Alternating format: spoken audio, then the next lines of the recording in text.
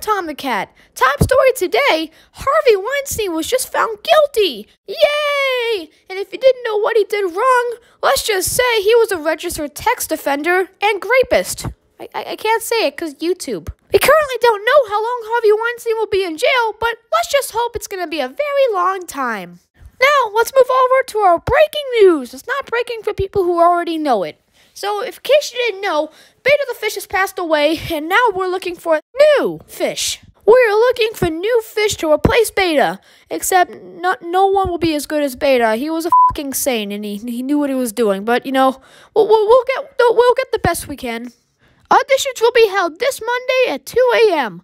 I am sorry that's a very inconvenient time. That's the only time that would work for us. Well, unless if you're really serious about this job, but why wouldn't you be? You'd be working at a news station. Isn't that cool? Speaking of new people, Kid News has just gotten a new sports reporter, Stanley the Snake. Hello, I'm Stanley the Snake. Are we replacing Shark Puppet? I never met him. I'm a boa constrictor and played soccer. I was the star player. I was camouflaged by the grass, so everyone thought the ball was moving by itself.